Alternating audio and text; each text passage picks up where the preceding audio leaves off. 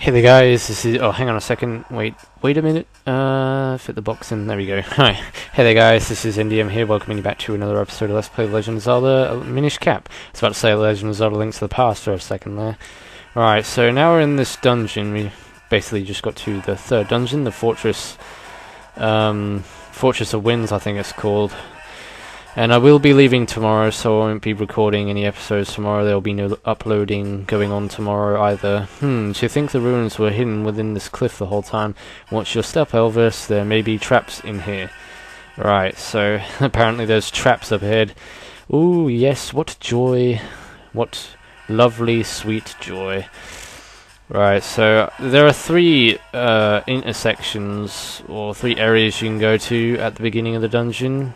There are other areas like out that way, but you can't get to them obviously because there's this weird stuff blocking our way, so we can't get through it. Alright, so we're going to go to the middle one first, I think. Yeah. Alright, we'll see what's up here. Oh, right, there's a gigantic chest above us. Alright, so let's see what's inside. Oh, damn it, no, we got statues. Right, so let's take care of these with the bow and arrow. Get our bow out. Boy, get your bow ready.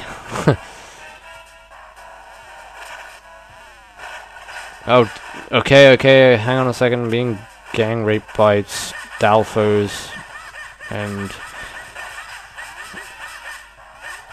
statues.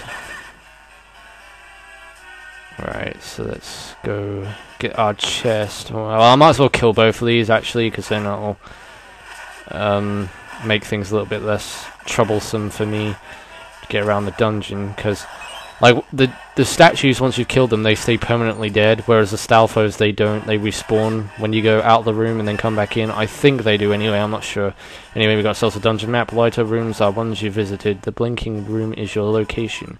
Press up or down on the control pad. Yeah, apparently that Final Fantasy game that I got the other day, Revenant Wings, is not an actual turn-based RPG game, much like the other Final Fantasy games. It's basically a... Yeah, that Final Fantasy game is not a turn-based RPG game. Sorry, I just made a cut then, and we've got dead end up here, so we can't go that way. But yeah, as I was saying, Final Fantasy is not a turn-based game. Apparently, it's a strategy-based game throughout the whole entire game. But you do like these missions, but it's like it's got a lot more action in it. The game is mainly about battles. It's not really about exploration, because you don't get as much freedom in like exploration. It's just like a battlefield kind of game where you command your monsters to attack other monsters. But like, you don't actually move the character. You have, well, you kind of do. You have to point where the character moves, but you don't actually move him yourself as he moves across the screen. You don't move him like that. You point to where he wants to move, and then you basically choose a location where you want the person to move, and then he'll move there. But you can also like summon monsters as well, and you can also move your monsters around on the battlefield and choose which monsters you want to attack other monsters. Yeah, it's actually quite a fun game from what I play of it. It's just really hard, and I've never played a strategy-based game before. I'm not very familiar with how they work, but I'm kind of adjusting to it, and I think over time, when I've played the game more frequently, I'll get more accustomed to it. Alright, so we got more Stalfos in here, great. These things seem to be appearing everywhere, holy crap. Alright. I remember this room. I think this room has a bunch of like-likes in it, so make sure you're careful when picking up the rupees, and I think that one's a like-like, so don't bother picking that one up. So always the one that's in the corner, and always the one that's the red rupee as well. So if you see a red rupee in an odd suspicious place like that, don't go and pick it up, because it will 90% of the time be a like-like. Yeah, 90% out of 100 it will be a like-like. And I hate these choo-choos as well. Yeah, remember these from the Cave of Flames? Well, they made an appearance here too. And I think this is the last dungeon they actually appear in. I don't think they're in the Sky Temple. Yeah, not sure. Right, so let's get our bow and arrow out here and shoot the eyes.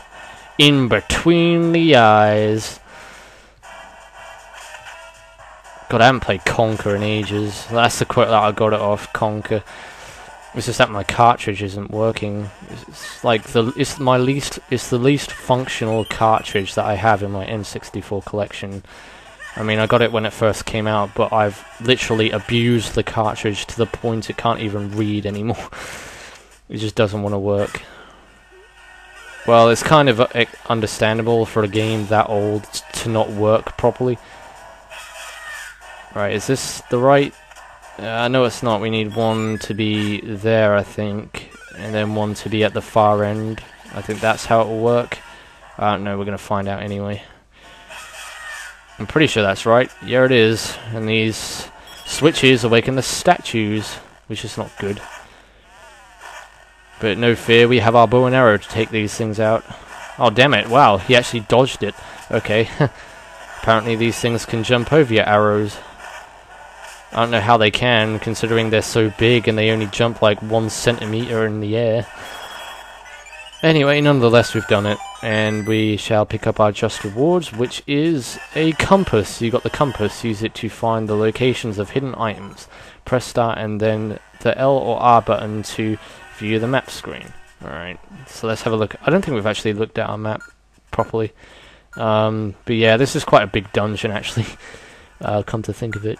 I don't remember it being this huge, but... there are much bigger dungeons later on in the game that we'll be coming up against, so better get used to it. Like, people say that the dungeons are the best part in Zelda games. To be honest with you, I don't know. I do like dungeons a lot in Zelda games, but I also like the overworld exploration in Zelda games, like finding new things, looking for heart containers, doing side quests. That's why I love Majora's Mask so much, because you could do so many things at so many different points in the game. You could have, like, once you beat the game, once you beat Stone Tower and all that, and you still haven't done most of the main side quests. You know, you still have a lot of things to do, so your options are more open in that game, because it's mainly because everyone says Majora's Mask is 90% side quest and like 10% story or something. But yeah, that is true. Majora's Mask is mostly about side quests, because you've got all the mini dungeons to do, and you could do those at any time. Once you've accessed that point, and when you can do the dungeon, you can do it at any time, whenever you want to.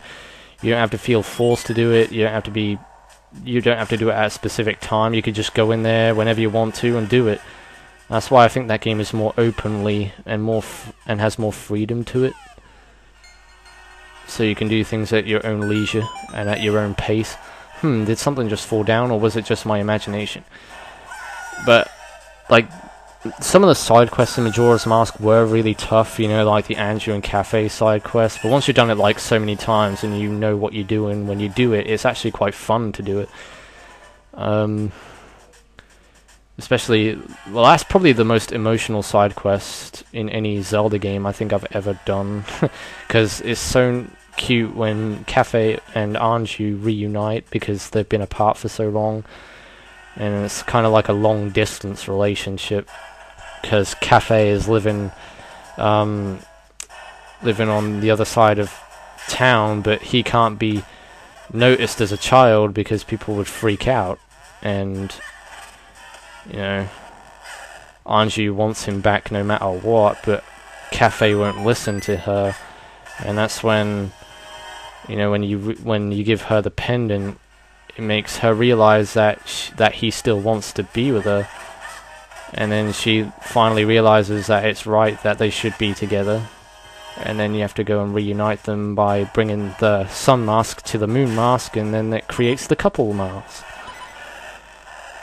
The most hardest mask in the game to get, in my opinion. You gotta do so much crap for that. But then again, the postman's hat is also equally as hard, because you have to do the same side quest over again just to get a different outcome. So it's like you're kind of getting the couple's mask twice, in a sense, because you're doing the same quest over and over. You're doing the same quest twice to get a different outcome and get a mask from it. So it's like, you know, you're getting the couple's mask twice. So I guess you could say the postman's hat is also, in a sense, the hardest mask to get in the game besides the couple's mask, because you still have to do the same stuff. Alright, okay, we got statues guarding the switches down here. I've also picked up Hyrule Warriors as well. I haven't actually played that yet. I should have mentioned that yesterday, damn it. Consider I'm recording Zelda, you know, it's like a Zelda-themed topic. I could have told you guys about that, but I completely forgot about it. But yeah, I also picked up Hyrule Warriors. I haven't played it yet because I haven't really had the chance to. I've been mainly playing Final Fantasy and Phantom Hourglass. I'm actually surprised the fact of how fun Phantom Hourglass actually is and how much of a good game it is, because I've not played that game in many years, and I picked up yesterday and started playing it, and I had quite a lot of fun with it. I didn't really think Spirit Tracks was that good of a game, that good of a Zelda game. I don't think it was as good as Phantom Hourglass. Phantom Hourglass was 10 times better. And why did I just do that? I should have went into the statue, because the statue's asleep. We need to wake him up, so then he'll come and charge at us, and then we can kill him and access the switch behind that he is guarding. Which is what we're going to do right now. But yeah, Phantom Hourglass is a good game. It's just that I think it's better than Spirit Tracks. I just thought Spirit Tracks didn't have that many dungeons, didn't really have that many quests to do, or not that many fun quests to do anyway. Yeah, I didn't think the side quests in Spirit Tracks was that fun. You know, where you have to catch all the rabbits and stuff. And it was a short game too. There wasn't that many dungeons, like I say. There wasn't really that many side quests to do. Whereas in Phantom Hourglass, I had like 8 dungeons, I think, maybe more than that. I don't know. I know Phantom Hourglass had quite a lot of dungeons. It had more than what Spirit Tracks had. Spirit Tracks only had 4 dungeons, and they weren't really that fun to do. But Majora's Mask only has 4 dungeons, but then again, it has a whole load of side quests, which make the game fun.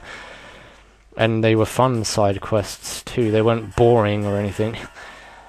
Right, did we just get yeah, we just picked up 2 keys, right? So now we're going to go to the middle part of the dungeon, because this is pretty much where the main activity of the dungeon will take place now. We don't have to go up those 2 stairs ever again, because now that we got the 2 keys, we can open up the 2 doors that are right here. So we shall do that right now. Get away from me. Oh, you know what? I'm about to die. Do I have any fairies? I highly doubt that I do. If I do, then I'm in for some serious luck. Yeah, I do have a fairy, actually. In one of my bottles. Surprisingly.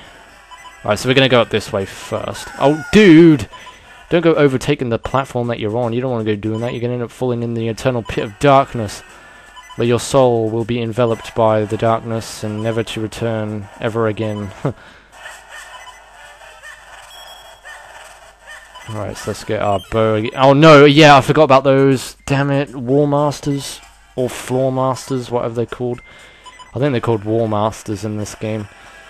The Floor Masters are what are in Wind Waker. Yeah. Well, actually, no. I'm not sure if they were called Floor Masters or Wall Masters in... No, Floor Masters, yeah. Floor Masters in Majora's Mask or Ocarina of Time. You know, the hands that fall from the ceiling? I don't know if they were called Floor Masters. Maybe I'm just getting my enemies confused.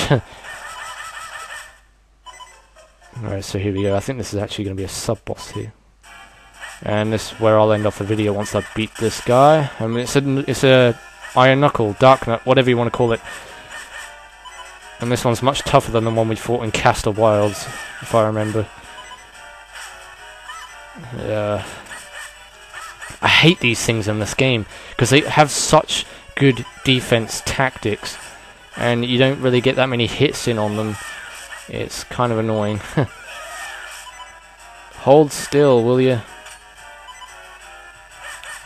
And I know I'm gonna die and waste my fairy on this guy. Be no way. So what you got to do? You have to jab in when he jabs at you. So because he gives like a 1-second break before he starts using his shield again to defend. So like he'll stick his sword out for like a second, but that's when you're supposed to attack, like that. But you have to get your timing like literally dead on perfect. That's why I hate these bosses. Can I try using my bow and arrow against him? Maybe that will work. Highly doubt it though, because he has a shield. bombs would work, I imagine, but... Oh, there we go, we've done it, never mind. Okay, that wasn't too bad. Stop complaining, dude. That was easy. Holy crap. Alright, I'm gonna recover some health, if there is any health in these skulls, maybe. No, nothing. Not diddly squat. Wow. Okay, you know what, guys? I'm going to end off the video here and continue on next episode. So, in the next episode of Let's Play Legend of Zelda Minish Cap, we shall progress on deeper into the Fortress of Winds. So, until then, this is NDM saying thanks for watching, and goodbye.